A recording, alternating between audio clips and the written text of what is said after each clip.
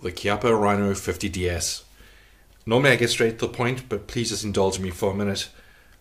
I have been waiting for this to come out for over a year now. I've had a browser window open with all the tabs of any place that said I could pre-order it. A German website, a Japanese website, a Spanish website, the Chiappa website themselves.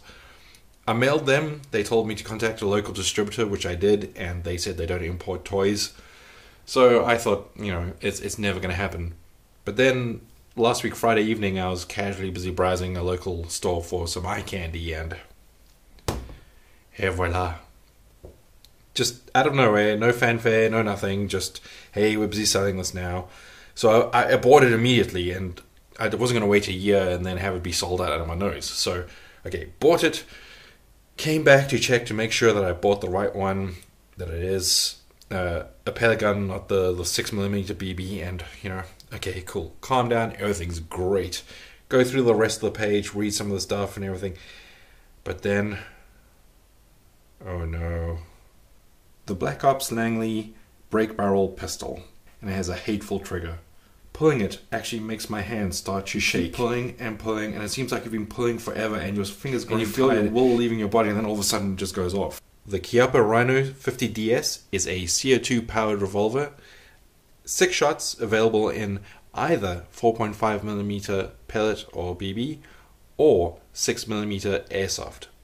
The short version is, it's hefty and solid, rather loud, and as for the trigger, yeah, we'll get there. The slightly longer version is, it's made completely of metal, except for the handles, which means it's really sturdy and hefty in the hands. It feels really good, including the fake shells inside. It weighs just over 1.1 kilograms and is just over 24 centimeters in length. The sights are fiber optic, and the front are fixed, the rear are adjustable for windage and elevation.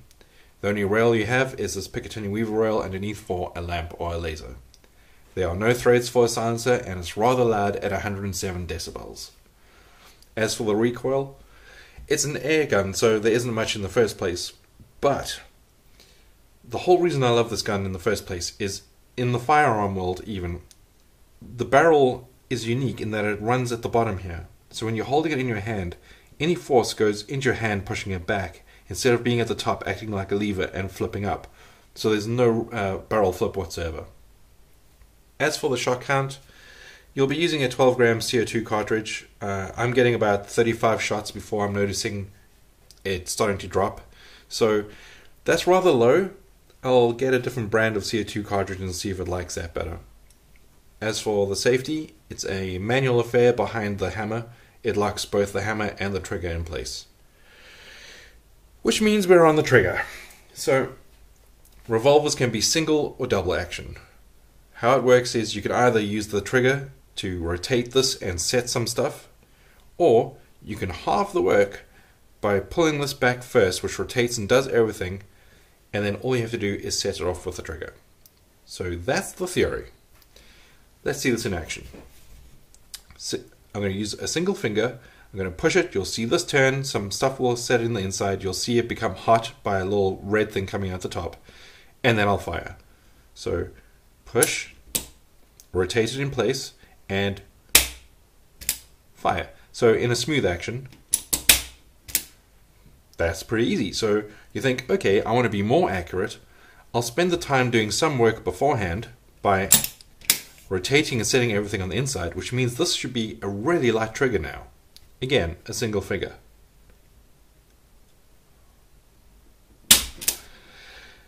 How?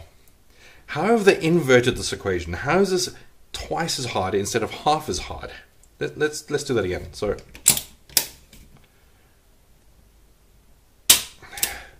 I don't understand. It's heavier. I don't get it. Anyway, it affects accuracy a little bit, which we'll see in the shooting segment now.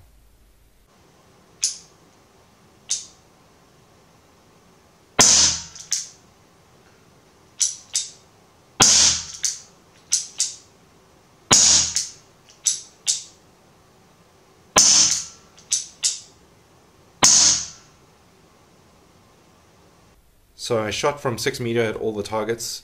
The first few I was using this JSB target pellets. So I tried double and single action, resting my palm, my hand on the socks and then the gun on my palm. No discernible difference between the accuracy between double and single action there. So I decided to try resting the underside of the barrel on the socks to just try tame it. Single action again was all over the place, and the double action was actually pretty accurate. So I thought, okay, well, let me try another single action to dispel it completely, to just show just how terrible it is in single action. But I got this really tight group and then just one flyer. So, of course, like any good engineer, I decided to change all the factors. I tried switching over to the Meiserkugeln pellets and got that group. And I consistently get a tighter group with these pellets, but I do find that double action is really more accurate than single action. So it's unfortunate, but it's just how it is. The nice thing about this is the whole cylinder. I mean, everything about it. You pull this down and then you push from the other side and lift the cylinder, and you can use this extractor to push the shells out. So make a noise. One of the nicest things is the sound of putting those in. I'll hold it up the camera just so it sounds. I mean, it's really satisfying. It's unfortunate about the trigger, but hey, so be it. I won't be using this as a target practice gun. I'll just be using this for fun. Speaking of which, I hope you're having all the fun in the world. Thanks for watching. Have a nice day.